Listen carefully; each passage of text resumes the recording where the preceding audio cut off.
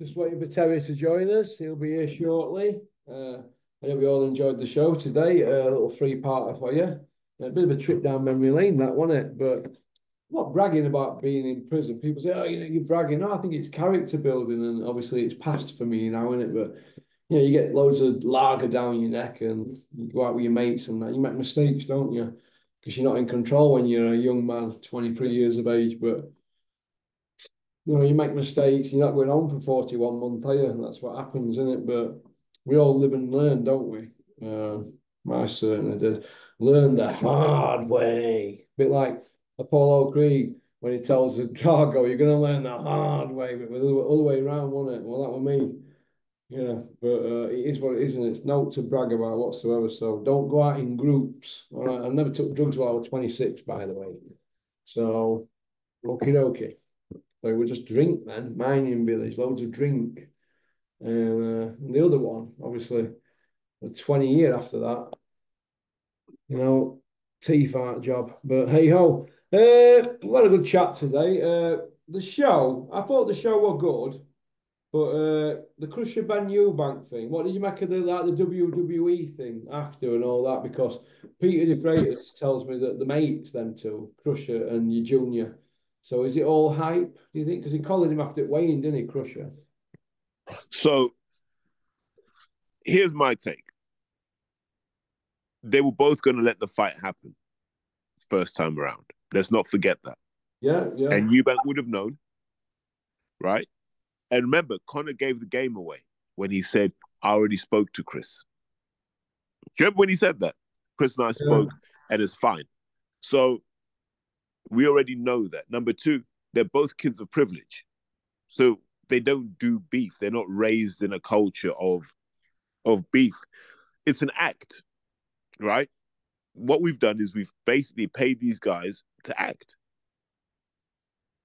They're not they're not trench warriors who want to be world champion and dominate. They're actors who are playing a role and earning a fair few quid doing it. Admittedly, you're going to get a few beatings in the process, but it's worth it for the money you're going to make. Yeah. So I'm not surprised at what I'm seeing at the moment. I think I tweeted at the time, how many rehearsals did it take to get this right?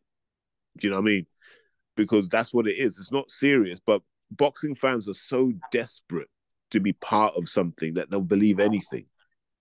We should have shut this whole Eubank Ben thing off when the drug test was failed, but we didn't. We're like, oh well, everyone found a reason to justify it. Now look, you got this fight coming up. They're both going to make millions at your expense, and they're going to just be like best mates afterwards, probably having dinner at Sheesh together.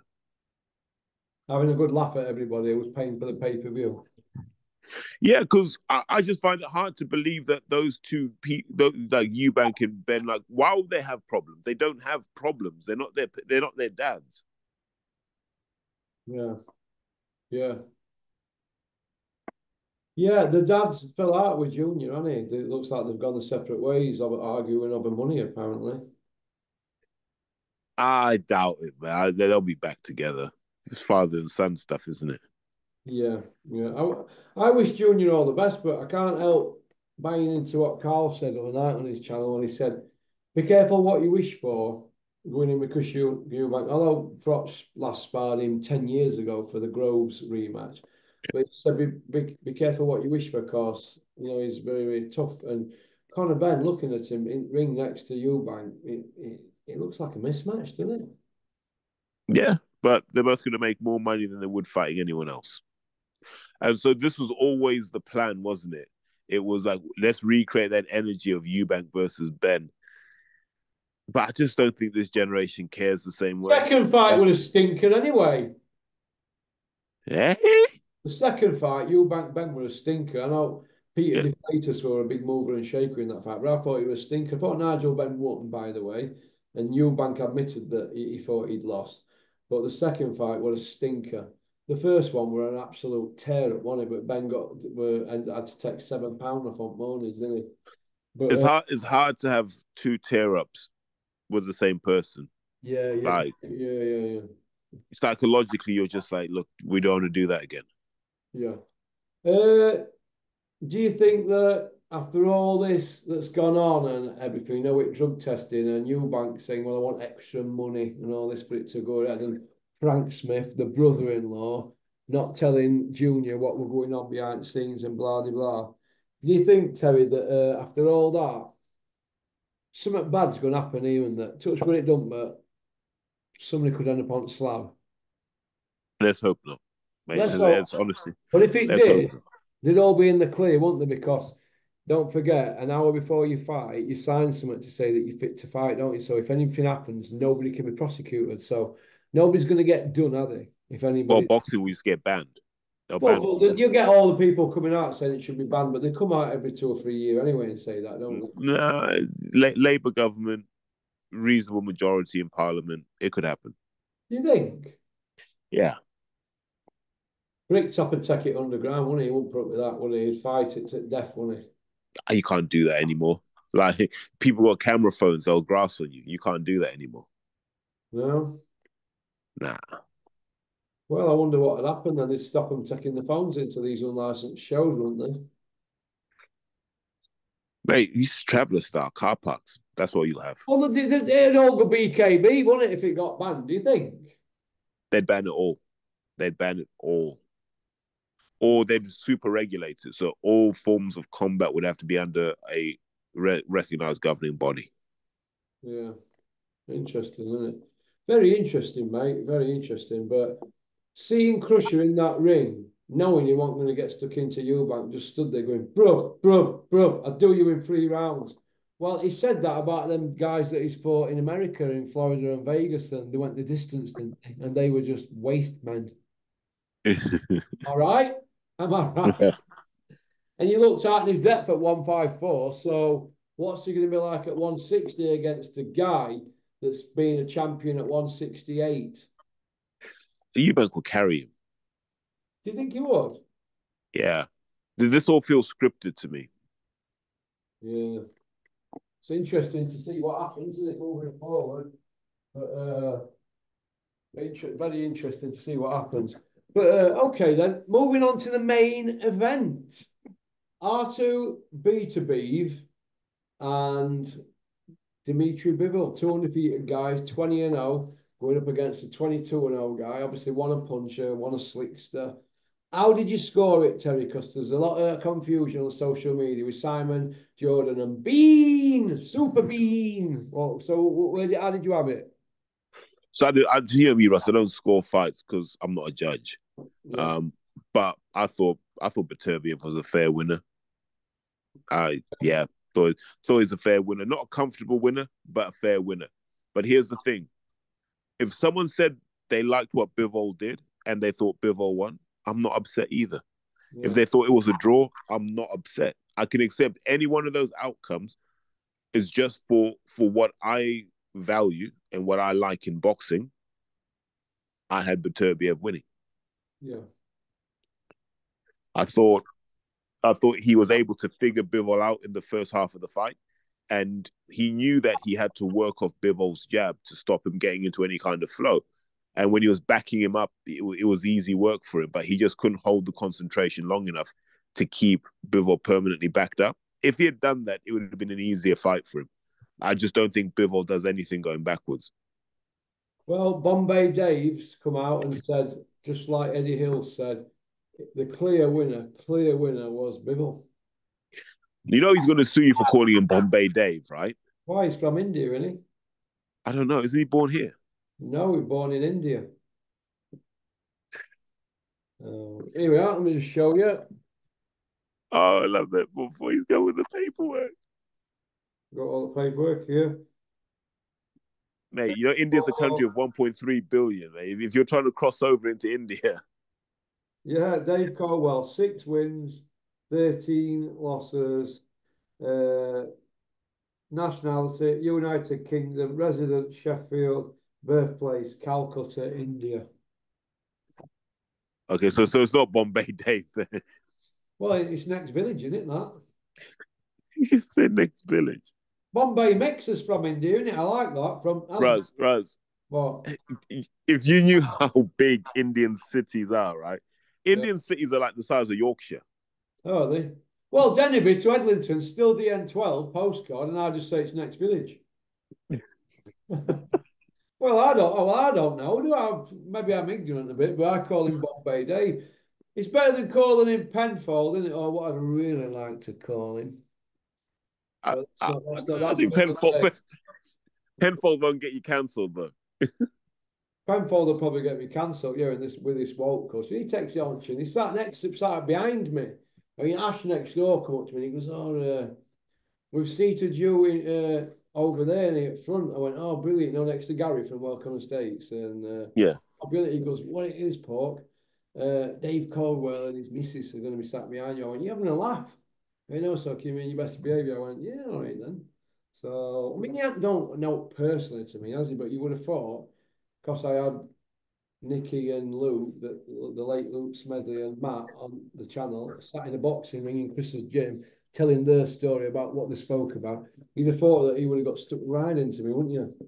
But I turned around and he was like, with his Bee Gees smile. So I went, "Fuck you, do. It's not. I let it go. It was not. It wasn't Dennis's show. If it had been Dennis's show, I'd have been here, Brendan, get him out." And I've had him thrown out.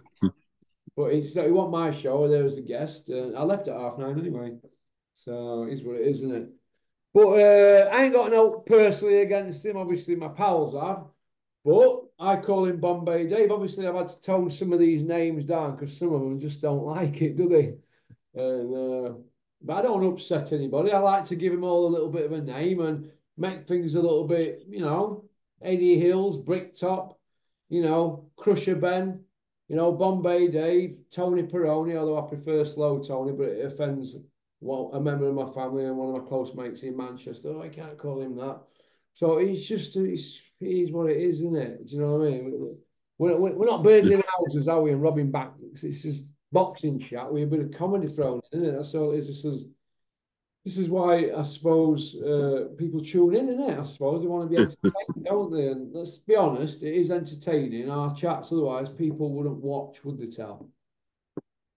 They No, wouldn't. they wouldn't. They wouldn't. So if he's got a problem with Bombay Dave, email me, Bombay Dave, pokecorner@mail.com, and we'll change it to something that you like. All right. So, well, Bricktop calls Carl Frock, and Tony Bellew, Tony Bellew, which brings me to the art of B2B. We've spoke about that and Bibble. You had B2B winning, didn't you? But I don't think anybody really cared, did they, really, about them, did they? Look, it's one of those fights that unless you're a hardcore, you didn't really care. But to be honest, I watched the Super League finals. I only watched the fight. Well, most of that kind of caught up on after the Super League. I thought the Super League final was the best event of the weekend. Shout out to Wigan Warriors again, 4 trophies in a calendar year, miracle. Mate, we don't watch enough rugby league in this country. Did you see Horsecock's latest video? Oh fuck! we need better names, man. We need better names. Well, that's what they call him on Wicker, isn't it? Johnny Horsecock. He's always Do you know walking about in his tight lycra pants, isn't he? Who walks about in light blue lycra pants? Right, with no skiddies on. Hey, what's all that about? So they call him Horsecock. So he's got his moniker. Did you see? Have you seen his videos lately? They're all brutally honest, aren't they? Everything's brutally honest, isn't it? What is that? None of them can lie straight in bed in boxing. Brutally honest. Do me a favour. But he's starting to impress me with his honesty. So it is brutally honest. I'm a He's impressing me lately. I don't know why, because when he was at Sky, he was the biggest company man ever. He's handed that over to Macklin, hasn't he, now? No, he knew his role. His role was to get people upset on social media, and he knew that, and he did it well. But what about Super Bean? Hey, him next door says to me, "Oh, could you go easy on Ben Whittaker?" I goes, "Why?" He goes, "Oh, Izzy wants to sign him." And I thought, you what? Is that why Super Bean's on Talksport going into bat for Ben Whittaker? Because Izzy wants to sign him for GMB. Is that what it's all about now? Bean going into bat on social media to water down somebody's performance when anybody in the world can see, and everybody and whoever didn't even see it knows what happened, that he quit. Ben Whittaker. Do you know what I mean? Wait. No. This needs to, for me, here's what I've got to stick up for boxers, Russ. This quit talk needs to stop, right? Boxers need to stop using the word quit. We all need to stop using the word quit. Okay, You, then. because you don't take up a sport as a kid, go through all of that stuff, and go through years and years of sparring bigger and What older happened then? kids. Oh, what happened? Why didn't you carry on? Maybe they say he hurt his ankle. Oh, right. He didn't land on his ankle, though, did he? Landed on his head. No, but his leg had to land on something, right? Well, I mean, Simon Jordan says he quit.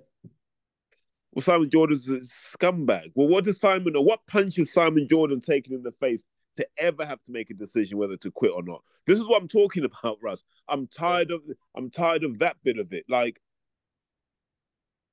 just once once you're getting hit, like once you've taken the first few hard shots, until you get stopped, it's all much of a muchness. Yeah, I guess. Do you know what I mean? So when people say he quit, no, but are you going to go in there if your leg's hurting you? Why would you? You wouldn't. Yeah, I know, yeah. You know, but to say someone quit, and it's like, well, and then someone said he threw himself over the rope. I'm like, you, how do you even do that? The ropes weren't tight though, were they, Terry? That shouldn't have been able to happen, should it? That two light heavyweights going tumbleweed job over. Mate, I that's the first thing I said. I said, why didn't anyone check the ropes? Well, they did after that fight, didn't they? Because they came out and said they were way off. So I wonder if there's a claim going to go in. I would, because and I said this in my episode, Russ. What normally happens on the day of a show, kids will get in the ring, have a little Turnbuckles move weren't around. tight enough, were they? Yeah. But you go into the ring and you have a little feel of the ropes. You run into the ropes, you lean on them, you do all this stuff to know whether the ropes are tight or loose. If they're too loose, you might just go to the officer in charge and go, look, guys, you might want to go and check the ropes. They feel a bit loose. And if the taller guys lean on them, they might fall over. And then the officer in charge, or whoever it is, like a Charlie Giles, will go and check the ropes. And if the ropes are loose, you got to come in with the wrench, whatever it is, and you got to tighten the screw until the ropes are tight again. That's what you should do. Charlie Giles. Huh? Charlie Giles, man. Is he still sponsing a living off at Border Control? Or is it, are you still calling it the board of no control? Yeah, Border No Control. Charlie Giles, he's had his nose in the trough 30 years, that man, hasn't he? Hey? Yeah. Unbelievable, a lot of them, aren't they? Yeah, Unbelievable. but Teachers! but you know, in that whole thing, Russ, what everyone forgets is that Liam was pushing with his right arm and his forehead, and he didn't stop pushing until they went over. Yeah. Yeah, people forget that.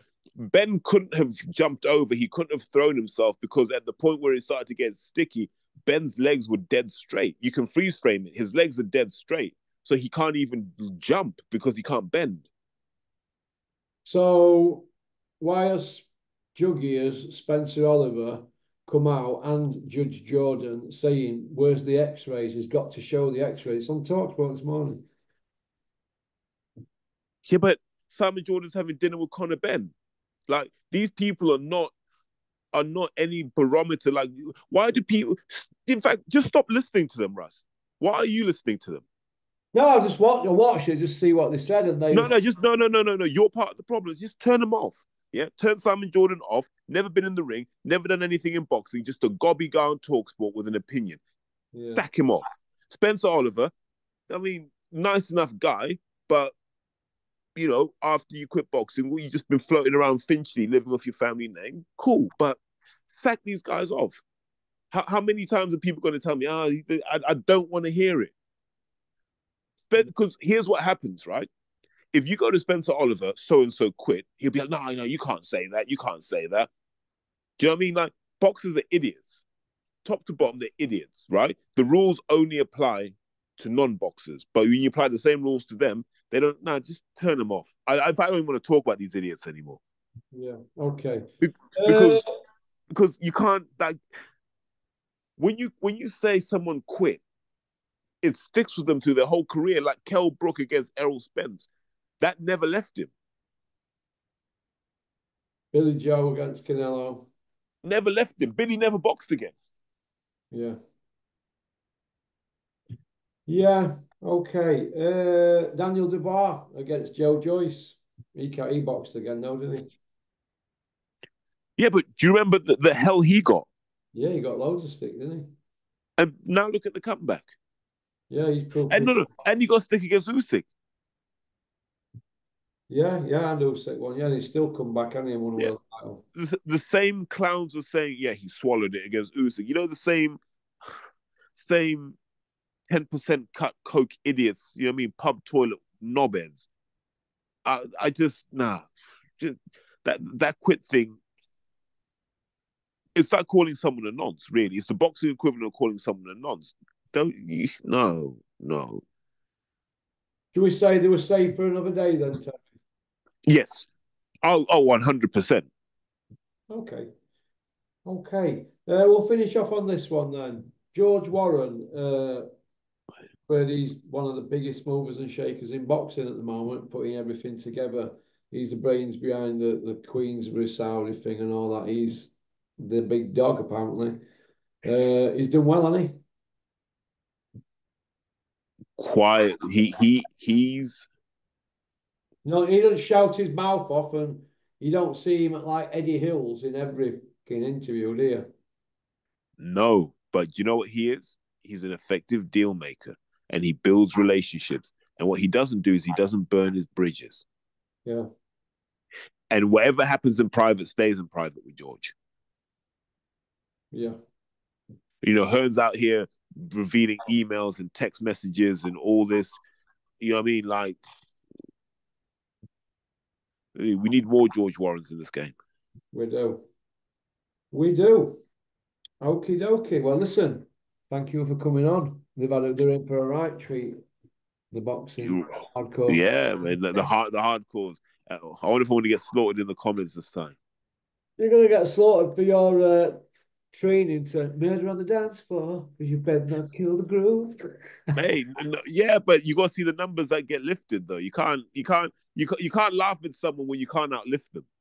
Listen, Terry, we can laugh at each other and we can take it on chin, can't we? Some people can. Well, well, us too, yeah, but we can't let the civilians jump in on this, can we? Go on then. All Listen, right, a mate. great day. Take care, mate. Cheers, mate. Bye bye. All right. Well, that was Terry Chappandama. You know, he's a banker from London, originally from Zimbabwe. He came here as a kid, a young kid, and he's done really, really well for himself. And he's got a trainer's license as well, and on amateur scene, he's done really well. So good luck to Terry, good pal of mine, Terry and Rico. Hope you well, Rico. Hope you well. That's about it, really. Okie dokie, let's get Ryan on from the Northwest. One, peace out.